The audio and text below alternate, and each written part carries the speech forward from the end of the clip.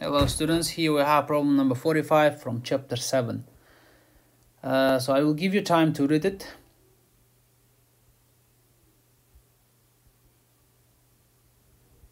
Okay, so now let me draw the picture and show you how to solve such a problem. First of all, we have the force is given in terms of F is equal 2y I vector plus x square j vector, okay, in newtons. Then we have a coordinate system, so let me draw the coordinate system. This is our x, this is our y. Suppose we want to go from here up to here, okay. This is 5 meters, this is 5 meters, so this coordinate, let's make it a C. This is origin O, this is A, okay.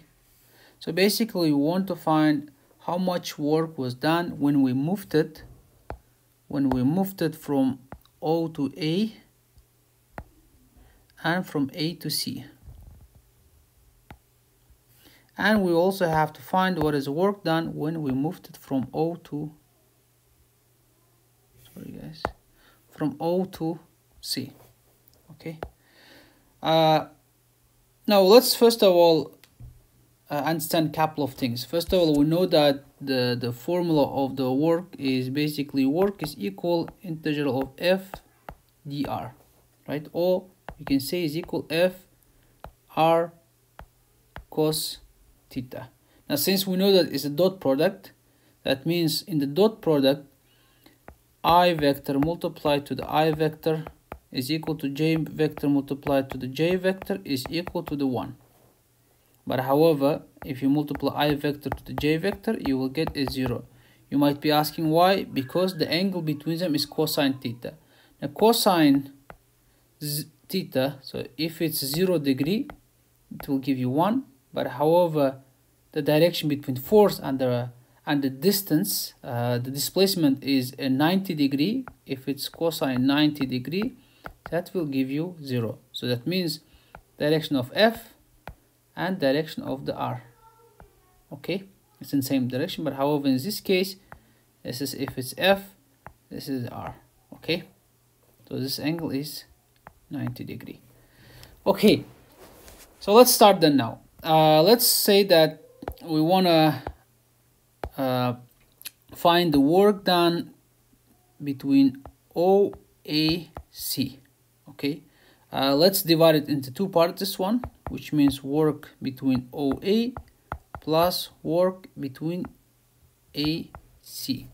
Okay, so the work done between OA, now as we know that it's the displacement is in x direction. Okay, so that means F dr has to be given in terms of F dx I vector. Okay, because moving in a positive x. So that means it's equal to, now F is given in terms of 2y I vector plus x square j vector times dx I vector, okay, integral. Now we know that already that when you multiply I to I, it will give you 1. So therefore we can say that it's integral of 2y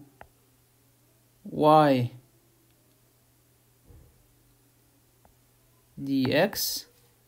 Okay, now I to j gives you, I multiplied to the j gives you 0. So our x, if you want to put the limits, then it will be from 0, x is equal to initially 0, y x final is equal to the 5, right?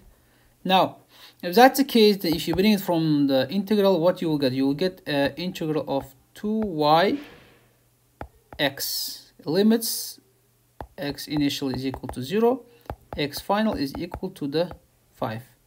Now are we have any values in the y direction when we moved it from O to A? Now we know that we have only x values, but y value at this point is equal to 0, correct? So therefore, if you plug the 0 here, you will get it is a 0 work or 0 joules. Okay. Now, what about from A to C? Now, what about from A to C?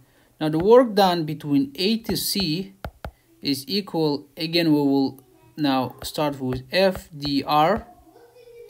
Now, since it's moving in a y direction, we have to say it's integral of f d y a j vector, correct? So now we have to plug the f. Our f was equal to 2y I vector plus x squared a j vector, then multiplied to dy a j vector. Now 2y I multiplied to j gives you 0, then j to j multiplied gives you 1, so therefore plus x square dy, correct? Now what are the limits? So we know that the limits at this position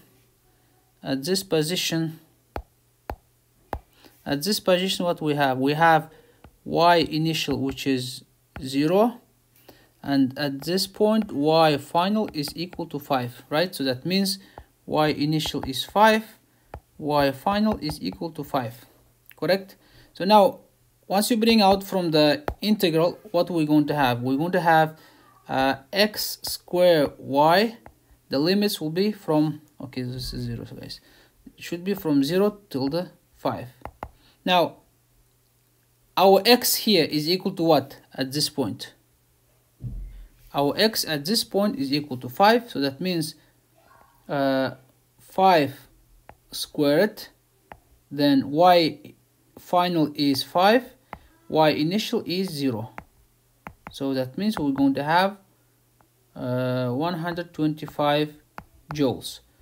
Then we can say that the work done between OAC is equal to 0 plus 125 joules, so that means 125 joules. Okay, now this is the part A.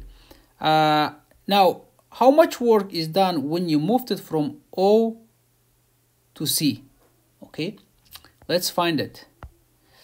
The work done when you moved it from O to C is equal integral of FDR, right?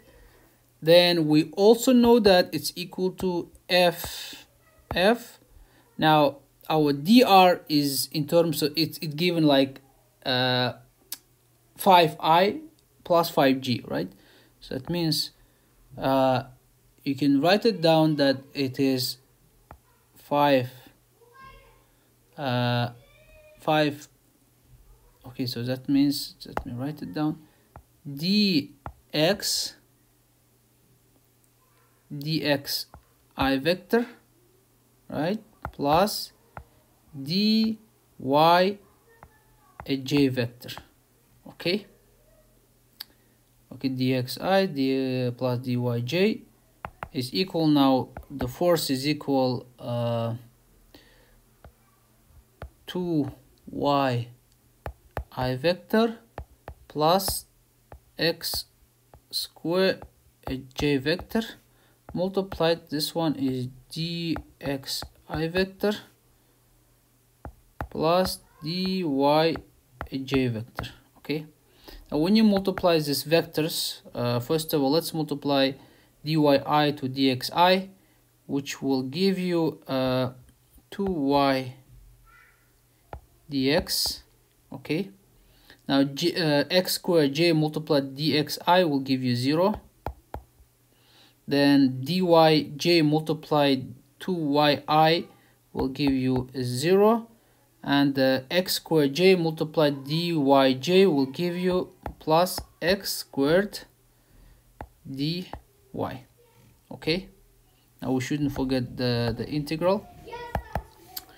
So at the end we're going to have dy dx plus x squared dy, right?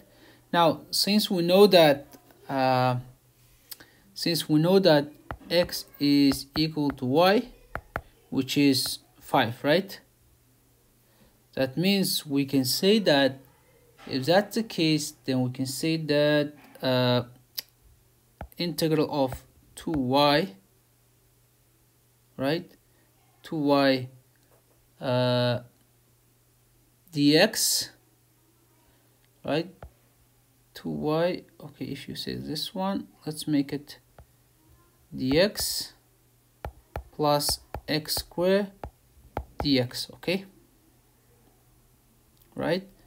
So that means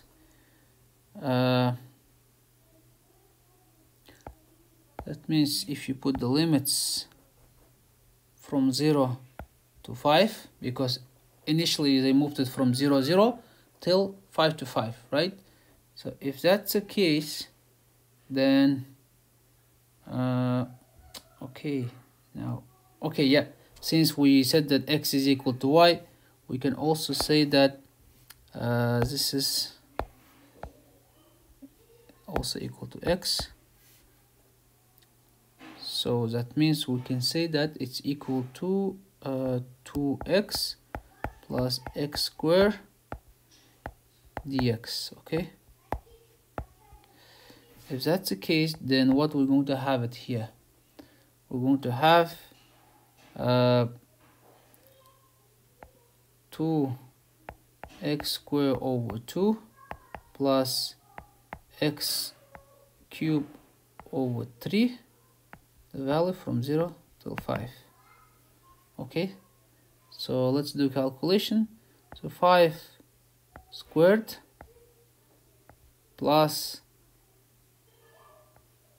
5 cubed over 3. So let me do calculation. 5 squared plus 5 cubed divided by 3, which will give you